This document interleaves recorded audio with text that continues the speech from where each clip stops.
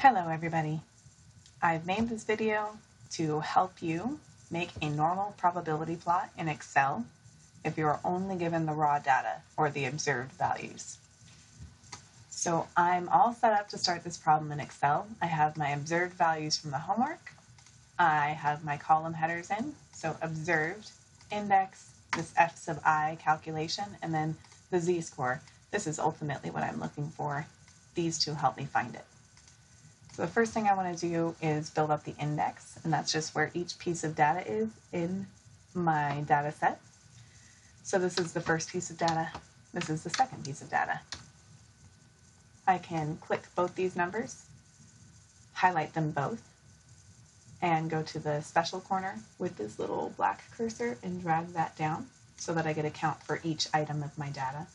And now I can see that I have 8 pieces of data altogether. This is the fifth piece of data. This is the second piece of data. Now I'm going to build up this F sub I. So to do that, I'm going to copy the equation in the header, open parentheses. The first thing it wants is I, and I stands for index. So I'm going to click on the appropriate index for this row, minus 0.375, close parentheses, divided by, open parentheses, N always stands for the total number of items that I have. And I can see that the total number of items I have is 8. So I'm just going to input the number 8 plus 0.25. Close parentheses, enter. So I've created my FI for the first row. I need one for every row, so I'm just going to click on it, go to this special corner with the black cursor and drag that down. Now I have the FI for every single one of my observed values.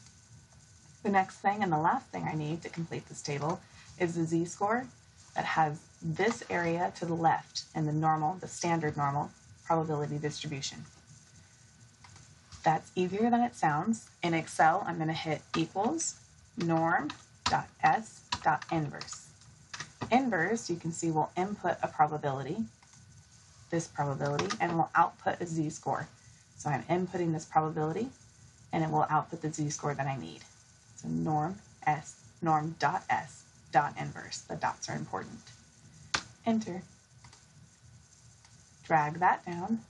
And now I have my observed values and I have my expected z-scores. And this is what I use to make a normal probability plot. So to finally actually make the drawing, I need to highlight all of my observed numbers and then also highlight my z-scores, but not highlight anything in between them. To do that, I press and hold the Control key on the keyboard. It's in the bottom left corner and it says CTRL. So I'm pressing and holding the Control key, and then I'm going to highlight z-scores. Now you can see that it continued to highlight observed and allowed me to also highlight z-scores. Then I want to insert a scatter plot. Here is my scatter plot. I should be able to match this up with one of the plots in the homework. Some of the homework problems will ask you for a correlation coefficient. The easiest way to find the correlation coefficient is just to use Corel in Excel. So I'm going to click on any open space, hit the equal sign, type in Corel, it stands for correlation, highlight the first numbers that I use to make my drawing, comma, highlight the second set of numbers I use to make my drawing, and then hit enter. And that's it. So this would be my correlation coefficient right here, and this is my drawing. And that's the bulk of what you need to be able to complete these homework problems. Okay, I hope that helps you with the homework.